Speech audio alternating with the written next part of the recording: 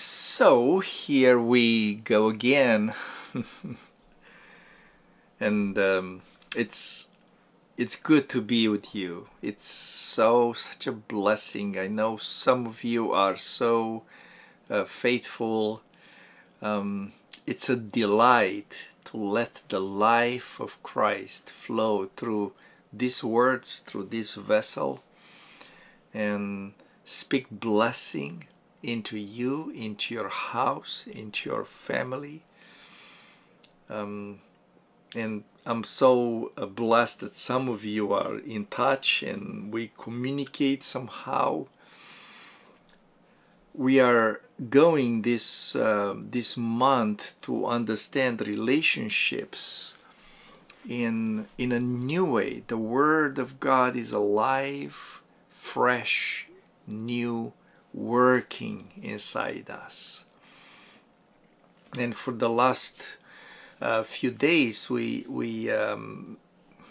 focused on the fruit of the Spirit, Galatians 5, clarifying that's not fruits, but it's the fruit. The fruit of the Spirit is Christ. It's who He is. And all those aspects or facets are like diamond facets, faces, and sides that are shining different light, and the love and the joy and the peace. And we are looking at Him when that fruit is at the top, the ripe season. That fruit is Him. That love, extreme love, perfect love that casts out fear. That perfect love, it's Christ. It's the Lord. It's Him that does that. So again, we are going into somehow to get to that steady, unchanged, established way of walking with the Lord. Too many ups and downs. The sinuses, the way we deal with things, and stronger here, weaker here, with some people stronger, some other people weaker. The Lord wants to grow this fruit, and we went through all the aspects so far, and we'll have a recap. We want all these aspects to come to a place of never stumble, of being fruitful in the knowledge of Christ. That's from 2 Peter 1. And an entrance will be supplied to you abundantly. Talking abundance, talking never stumble, talking election made sure. I mean, these are so powerful expressions that all have to do with the fruit, Him in us. He didn't just send us a message, said, okay, believe it and receive it. Now you try to live the best, you try to do the good things and stay away from the bad things, and one day you'll come to heaven. That's not really how we understand the message of the gospel, right? He did everything perfect, finished work, but then He sent the perfect Holy Spirit in us to bring and manifest, impart that finished work. So yes, the Lord completed it, but the revelation of it, the impartation of it, it brings our soul in that place of finished work. And He does that by this fruit. That's, the seed is the incorruptible seed, which is Christ. And the fruit that's growing from it, it has all this that look like him. It's him. So today we are looking at the fruit of the Spirit, that is gentleness. The word for gentleness in Greek is praotas, and it's also translated meekness. Gentleness, meekness. Poor in spirit, humble, merciful over judgmental. Right? You're thinking mercy. Meekness. There is an interesting, not sure why it's in parentheses, but interesting verse in Numbers about Moses, Numbers 12:3.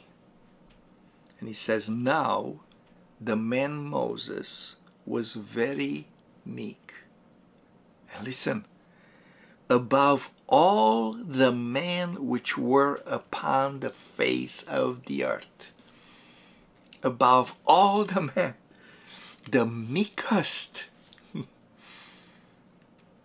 Maybe it's in parentheses because Moses wrote the books, right? So I didn't want to say that about himself. Maybe somebody added later about his life. But that's the reality. He was the meekest from the whole earth.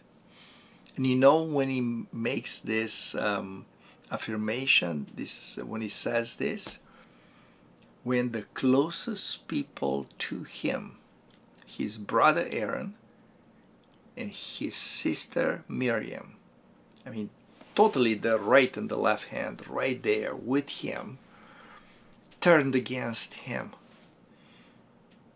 and started to speak against him like, well, we are God's people. God speaks through us too. I mean, Aaron, come on, you are the high priest. You know, you actually speak better than Moses because he's kind of stammering. Not sure exactly all that rebellion that came, but they turned against their brother, the leader, absolute, anointed by God.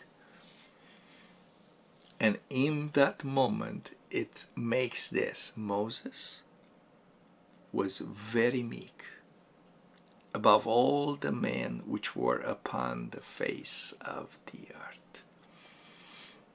He could have defended himself, put them in the right place, and degrade them,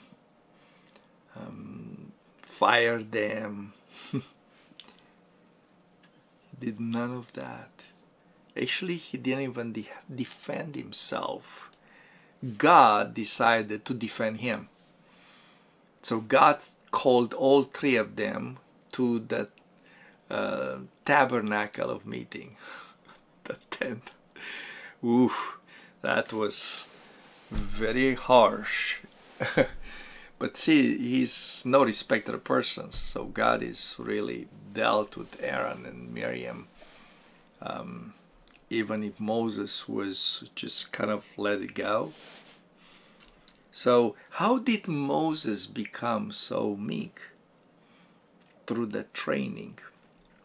You know, there is a word in, I'm not that much in training the horses, but there is a word that in the horse world they are using, which is gentling.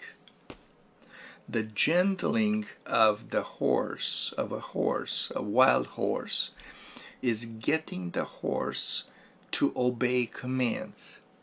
So relate to you and start obeying the commands, the human commands. Okay. So Moses got to that place of gentleness. He got gentled. And that means recognizing the authority that's over you. See, that's why he could handle that usurper and that attitude of rebellion of Miriam and Aaron, because that's what they did. It's like, hey, who are you? Why are you don't obey? But him being a man under authority, he was gentle.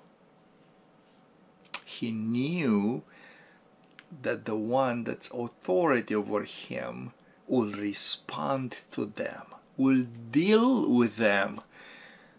That's meekness. See, it's not becoming a robot. So shall I lift up my right hand, left hand? Is this? No. It's a relationship of trust. Hallelujah. A relationship of trust. It's coming to gentleness, meekness. Look how many things are said about meekness in the New Testament.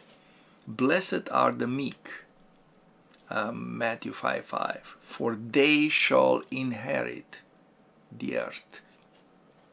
Those are not like a wishy-washy, pushover type of people. They inherit the earth. Meekness doesn't make you a pushover.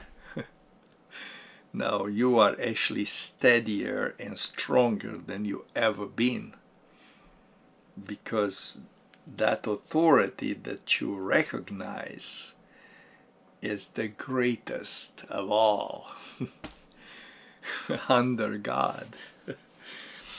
Matthew 11:29, take my yoke upon you and learn from me, for I am gentle, meekness, and lowly in heart, and you'll find rest for your soul. What a secret, what a special secret that you find in gentleness, in meekness. Find rest for your soul.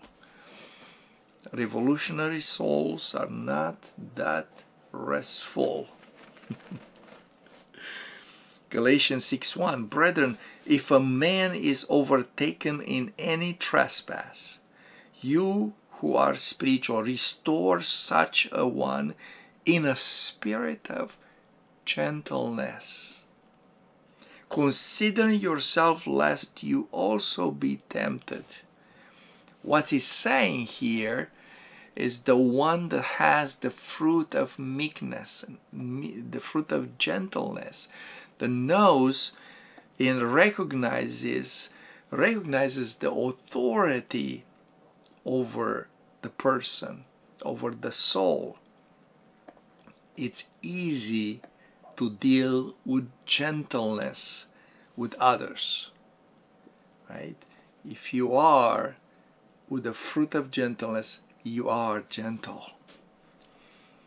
2 Timothy 2:25, in humility, and the word there is meekness. In meekness, correcting those who are in opposition. See, he talks about people in trouble, difficult people. Yeah. It's not patience. I mean, patience helps, waiting for them to change. Yeah, patience works if they are finally changing. But in dealing with these people, it's actually the meekness, the fruit of meekness. That's him inside you. That is helping correct the ones in opposition. If God perhaps will grant them repentance so that they may know the truth. In meekness, do the correction. In Titus 3:2, to speak evil of no one, to be peaceable, gentle, showing all meekness to all men. See, it's important to know, because we're kings, we're priests, we are sons of the living God, we are sitting on the throne, and we talk about things, but see the way Jesus showed us how he is was not just for the years that he was on the earth. Because what he's building in us, that soul of the Son, Christ in us, it has the lamb and it has the lion. It has the lamb and it has the lion. Right?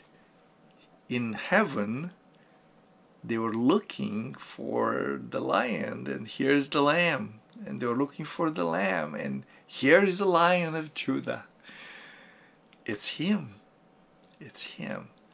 So both of this are actually one soul of the Son.